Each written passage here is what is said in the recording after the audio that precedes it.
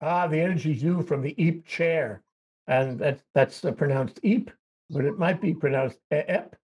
And we're going to find out what that stands for. We always expand our acronyms here. That's Representative Nicole Lowen. She's the EEP chair from the state legislature, and Marco Mangelsdorf, my co-host.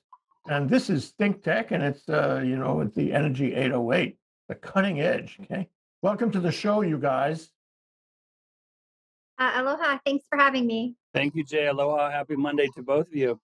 Thank you. Marco, it falls on you to introduce our guest in a more robust way than I did, and define the acronym EEP, and also can you give us the scope of our discussion today? Sure. Well, first of all, thank you so much, Jay, for us reconvening as we have been doing over the years, and thank you so much, Nicole, for joining us today. It's always a pleasure to connect with you.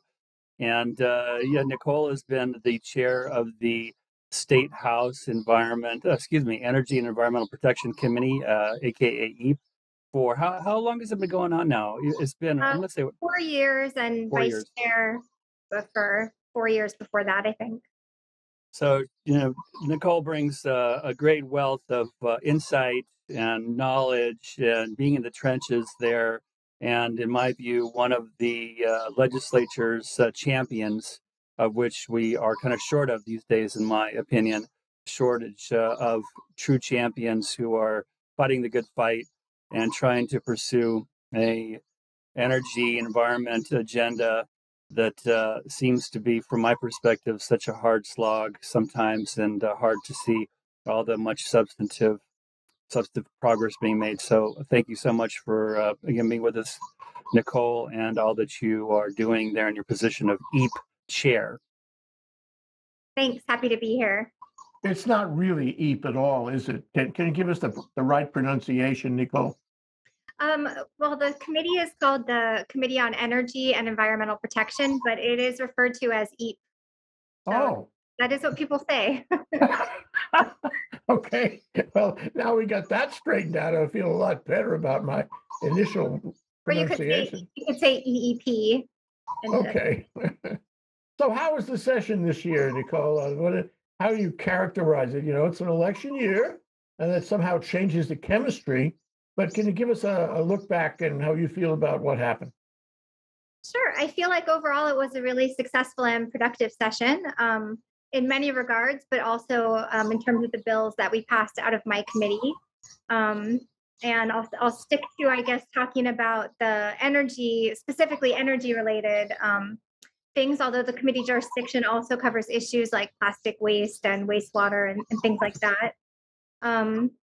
We passed a couple of bills that have been multi-year efforts, so it was exciting to get those through and clear that. The first one I'll mention is House Bill 2089, and this bill fixed the formula that's used to calculate the renewable portfolio standard so that it will kind of close a loophole that allowed the accounting to not be fully accurate. So that was calculated as a percent of sales as opposed to generation, and this fix has been, a bill that's been introduced probably 5 years in a row, maybe more, that finally passed through this year. So that is of increasing importance as we move forward in the state with adopting more renewable energy. The kind of discrepancy between the two numbers becomes greater and greater.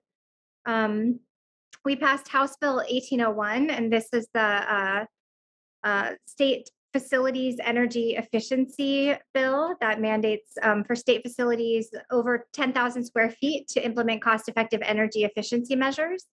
And then this bill also directs that for new construction, it be designed in advance to the degree that it's feasible to be energy efficient and water efficient, and to maximize energy generation as well where that's possible. So, it kind of adding that language into the law creates a little more incentive to think about the long-term benefits of building these things in upfront, even when they cost a little more upfront, but actually save money over the long term.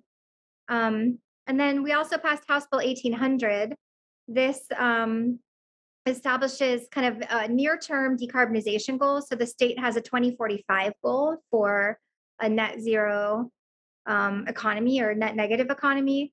But to keep us moving forward and keep real action happening, I think we need some kind of goal before 2045. So what we put in law was 50% by 2030 over 2005 levels. And this is in line with the Paris Agreement and the Biden administration. And then this bill also funds a planning process to look at how we will accomplish this decarbonization effort, not only through renewable energy, which is sort of viewed as the easier piece of it, but also things like transportation, land use, aviation, which is the challenging part of transportation, I would say, and also looks at things like energy equity and environmental justice. On that note, we passed a couple of resolutions that will direct the PUC to lead efforts to establish a LIHEAP program and to integrate energy equity throughout their work.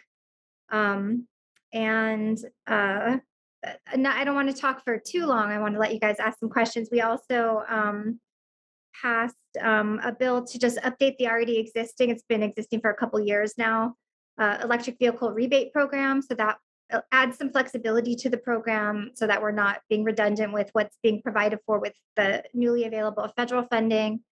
It made sure the program continues to be funded and expands the goal has been in those publicly accessible commercial multi-unit dwellings, getting chargers in those areas.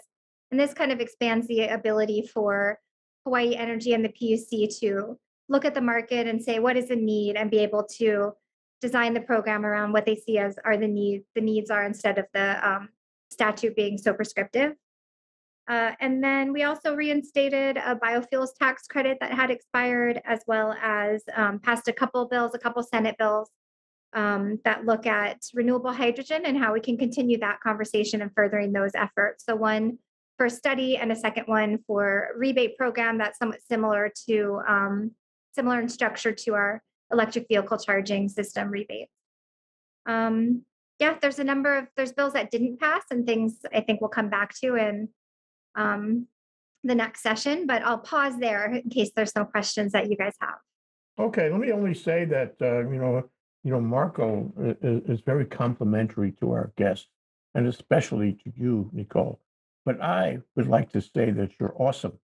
That's what I would like to say. May I say that? Marco, may I say that? I'm saying that. That's what I'm saying. Okay, Nicole, some people think in the world today that the most important story is the most existential threat.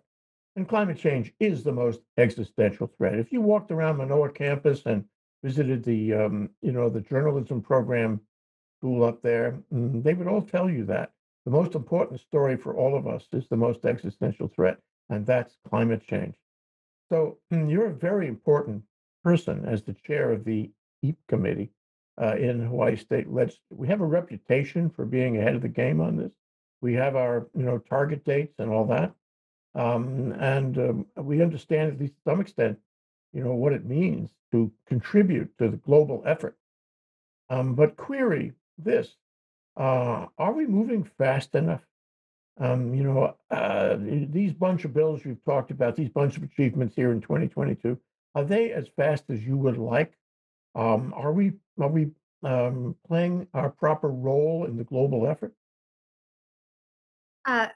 Thanks. It's a good question. I think no, we're never moving fast enough because the threat of climate is so imminent, and it's sort of like we're already have passed these milestones by which had the humanity been capable of reducing emissions, we could have, kept global warming below a certain amount, and that it's just so challenging. I mean, but on the other hand, I think that we are moving faster than a lot of other states. We're kind of, operating. I think I really am one of those people that tries to push the boundaries. A lot of people say, oh, it's impossible. And, I think the thing that we have to remember is that the threat of climate change is imminent, and getting to decarbonization is an incredible challenge, but it's one that we have no choice but to try to meet. But there are real world challenges. So there's real world challenges like in how quickly things can move, just for one thing, and how quickly you can build an energy project or shift an entire economy. These are like fast moving trains with a lot of momentum that don't change course easily. And so I think Hawaii really has been being an example and leading the charge in terms of action at the state level. And at the same time, no, it doesn't seem like anything could ever be fast enough were it possible to, stem the flow of greenhouse gas emissions immediately. I mean, that would be, in terms of mitigating climate change, the best possible scenario. So, but obviously not possible. Well, aside from, the real world politic of it, um, if I made you queen, I made you queen, and I gave you, authoritarian power over all of this without, any real world political limitations. What would you do? I mean, and let's assume, like in Don't Look Up, the movie was such a good movie, and we were facing a threat that could destroy humanity in the near or intermediate term somehow, and see all the things that are happening in climate change right now. If I made you queen, what would you do? hmm I'd rather have a magic wand than a crown, I think. Okay, magic wand. All right. Okay. But then no, then we're getting out. I mean, I think both are equally unrealistic. So, I mean, yeah. I mean, I guess it's a tough question. I don't know if it's useful to even attempt to answer it. I mean, obviously, I would like to see emissions, not just from Hawaii, but globally, reduce a lot more quickly, and all of this to happen in an equitable kind of way that was in sync with community and kept our economy moving forward. Of course, it's complete idealized view, but uh, I guess if there's things that seem possible. I mean, I do sometimes get frustrated, I think, with how I think there's some special interest in Hawaii that really have an outsized influence and that can slow us down. So if we're thinking about things more in the realm of things that are possible to change in the nearer term to help us get more action, I mean, I think that it's getting everyone to really take this threat of climate seriously, um, and move past some of those barriers. Yeah. Okay. Well, maybe it'll take some dramatic natural event to make us more serious. Who knows? And that may happen while you're the chair. Ooh. But let me go to one other point I wanted to make or ask you about, and that is in the EEP committee you have energy and environment. What's the connection? How do you see the connection between the two? Are they the same thing? Are they different things? Which one is in the highest priority? Oh, I mean, I think they're kind of completely intertwined, and especially when you talk about climate change, because the impacts of climate change and the way that we can be more resilient is by protecting our natural resources. So issues like watershed protection is critical as changing climate sort of threatens um, watersheds, native species, and changes the patterns of rainfall, et cetera. Like, for one example, plastic waste is something I've worked on a lot this year, and I think there's sort of there was some report that came out with coal on the decline. It's plastics are set to overtake coal as a source of greenhouse gas emissions by 2030. In addition to that, they include all kinds of toxic chemicals that end up in our environment, and they pollute the oceans and cause a lot of other kind of damage. Um, Same with wastewater, for example. Another thing that I've worked on, it's we have too many cesspools in the state. That's really damaging to our reefs. Reefs are under tremendous threat from climate change and coral bleaching events and warming ocean temperatures. And so the more that we can address all these other environmental problems that compound each other, the best chance we have of preserving these resources. A huge number of issues. A huge number of scientific issues and social issues, political issues. Gee whiz. I hope. Do you sleep well at night, Nicole? These are not the questions I expected to answer, but um, not every night. But yeah, Okay, all right. everybody else. About halfway through the show, I always turn into a pumpkin, and I invite Marco to ask you questions. Some people say I am a pumpkin through the show, but at this point, I feel like it's time to ask Marco to ask you some questions. Marco, this witness is yours. Thank you, Counselor. So I have a preamble before the judge and jury before I ask the question. I received an email from the state energy office about, I'm going to say 5 or 6 weeks ago. And it was a pretty nondescript email to the point that I don't even remember exactly what it said. But it got me thinking about, gee, how much progress have we made here in the state of Hawaii in getting off this dangerous, very vulnerable dependence that we've had for decades and decades on imported oil. And I decided to do some digging.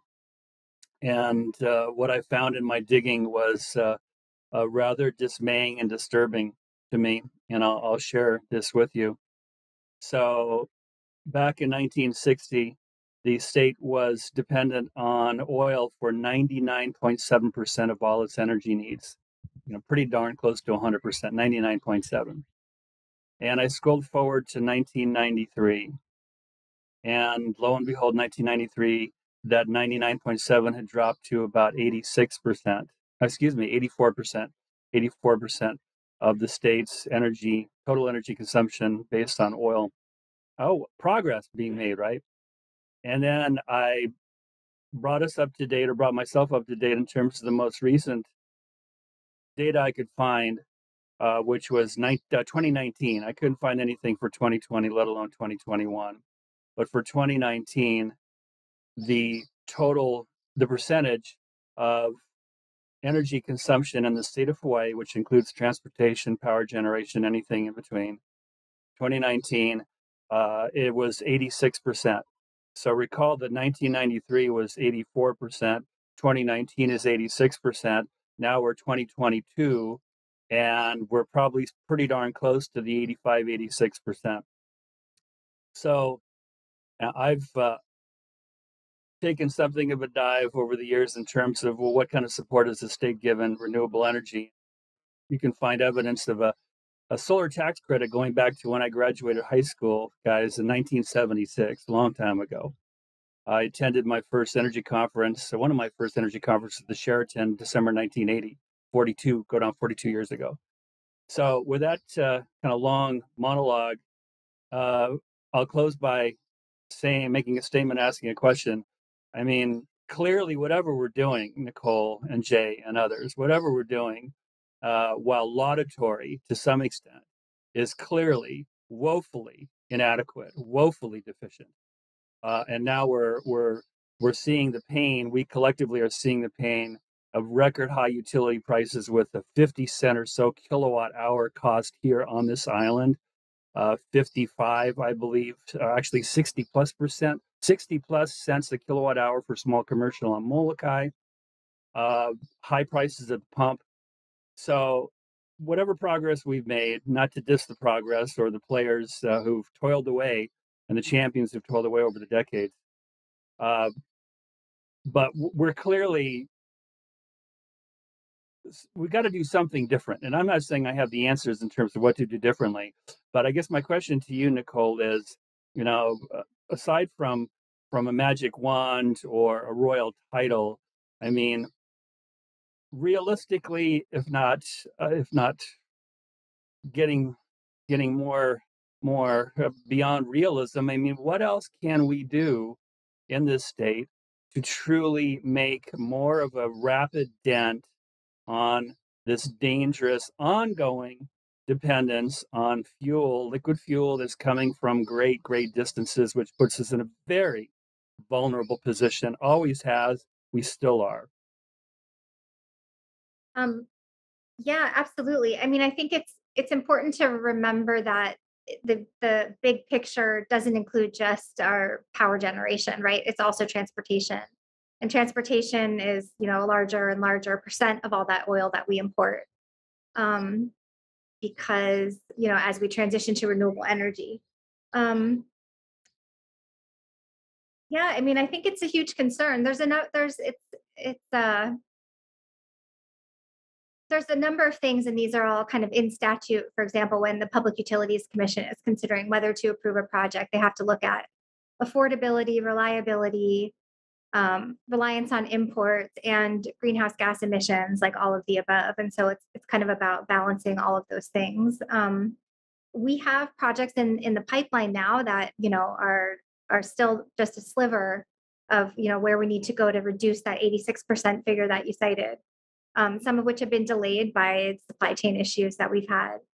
Um, is there a way to make these go faster? I mean, that's a good question. I think it's not without a lot of pushback. I mean, projects take time. Hawaii is kind of notoriously takes longer than a lot of other states, but if we try to, I think there's ways that we can streamline and push stuff forward to move quicker. But you can't just snap your fingers and have a new, a whole new renewable power plant built overnight. So I think in terms of power generation, these things do take time. Um, Well, I think there's two things to consider on that, Nicole. One is, yes, they take time, and ThinkTech has examined, permitting, for example, and obstacles to projects. They're legion in this state, and it takes decades sometimes to get permits. Not only on energy and environmental projects, but all projects. And on energy specifically, think of all of the contentions and controversies over the past few years where activists have not, it's interesting. Usually you expect activists will advance clean energy, but in so many of our controversy, the activists are opposing clean energy. Yeah. No, I agree with you. And it's frustrating, I think, for everybody. And people need to understand, I mean, you can't have both or always get everything you want. And at the same time, I think if you sort of took more drastic measures and just ignored the community pushback, you just create further problems down the road. So there's repercussions for doing that also. And so you have you as much as we'd like to just make things go faster and push them through faster and take some of the process out of it, there's potentially repercussions for doing that too. And that Well, yeah, you have two things working. One is that, culturally, the state doesn't move fast, and it's, it's a consensus model, if you will. Any group can stop any project, they work at it. But the other thing is, and you referred to this earlier, it's the constituencies, it's the public, it's public opinion and public view of this. And it strikes me, and I'm interested in your thoughts. The legislature, the government, is a creature of public opinion, of political expression of public opinion. And I think we know, do we not, that the public in this state does not recognize the exigencies of climate change. It does not recognize the exigencies of moving ahead. And so you and everybody in the legislature is captive to that politically. And I wonder what we can do to change public opinion so everybody has a magic wand. Yeah, I mean, these are the big, really difficult, multifaceted questions that nobody has there's no, easy answer to. Um, like to Marco's question also, and this getting back to more specific things, I think that, for example, geothermal is an incredible opportunity for the state. But again, it will take time because there's a lot of community sentiment and pushback that has to be worked through. And people are struggling with, not being able to make ends meet, not being able to pay rent, not being able to find a place to rent when their landlord says they're selling the house. So to expect them to, make climate action like a priority that's unlikely. But I do think that sometimes that's kind of a line or a trope that gets used, even when certain things that we do, certain kind of climate related bills, I think in the long term are geared towards environmental justice and equity and having a better outcome for everyone. And yet it's like we always get pushback from building industry. Oh, this is gonna, changing building codes is gonna cost too much money, and we have this cost of living crisis in Hawaii, so we can't do that, and those they kind of successfully can shut things down based on, I think facts that are debatable.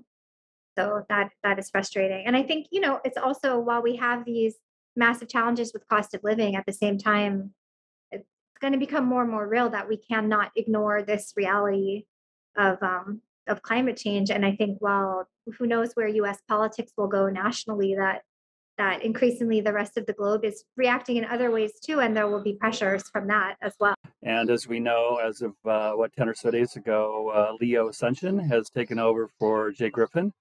And it's going to be a new commission with Leo as chair, with Naomi as the new commissioner, and of course, Jenny Potter.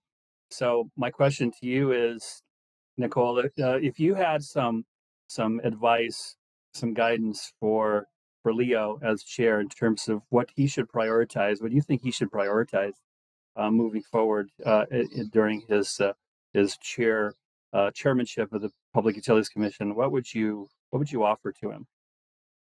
I mean, I think the thing that the Public Utilities Commission should be prioritizing is ratepayers and consumers.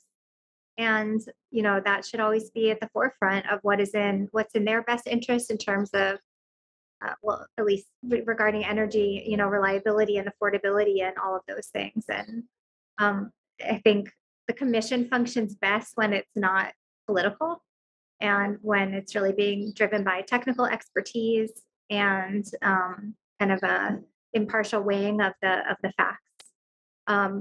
That can still, it's impossible for things not to sort of, different people have different views of the world, and that weighs into it as well. But I think just remembering the ratepayers at the end of the day who have to pay these electric bills, I think that is what the PUC is there for, right? To regulate a monopoly that otherwise could not be trusted to act in the best interests of the people of Hawaii. So it's the people of Hawaii that should be put first. Well, which, in my opinion, to the credit of the Public Utilities Commission under Jay Griffin, with performance-based regulation being one of the very first in the country. In fact, there was a great piece in Utility Dive last week looking at Hawaii's implementation, the first in the country, as deep as has been done. So setting the standard in a sense for others to follow suit on the mainland. So I think PBR is really important, and I think under Jay and Jenny and Leo that there was definitely a high priority on the value and the importance of what you just said. So I cannot imagine that won't continue under Leo, especially, like I said, with high energy prices. So yeah, we're actually going to have Leo on in a couple of weeks, so it'll be very interesting to get his take as well. Nicole, what would you leave with the public on EEP, on energy, environment, and where we are? Yeah, I mean, I think that Hawaii, both in terms of climate policy and energy policy, has been a real leader, and that push for that has come from the legislature. And that hasn't been without challenges, but I think that the end result of it has been, that we're moving in the right direction. And we have, at least in terms, I mean, we are meeting our RPS goals and are on track to exceed them. And of course, the war in Europe is causing energy prices to go up, but we were seeing a trend in the opposite direction prior to that. And that just really hammers home the importance of not being, reliant on such a large percent of our energy being imported into the state, that we need to rely more on local resources. Okay, Marco, it's time for you to thank Nicole. Thank you, Nicole. Thank you for Thanks having so much me. for joining us. And the time always goes by so too darn quickly. And there's still a number of things on my wish list to ask you, but that's a great reason to have you back on the show again soon, I hope. So please do consider. Thank you. Thank you, Marco. Thank you, Nicole. Part two of more technical, specific questions, and not if you had a magic wand. Don't be surprised if it happens again, Nicole. Thank you so much. Thank you very much. Thank you both. Aloha.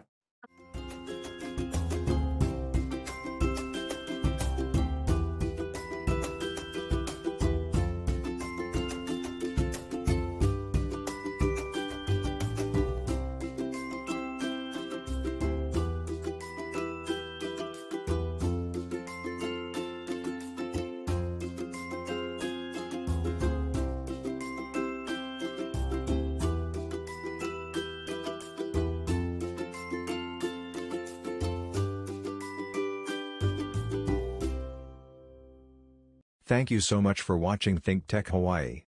If you like what we do, please like us and click the subscribe button on YouTube and the follow button on Vimeo.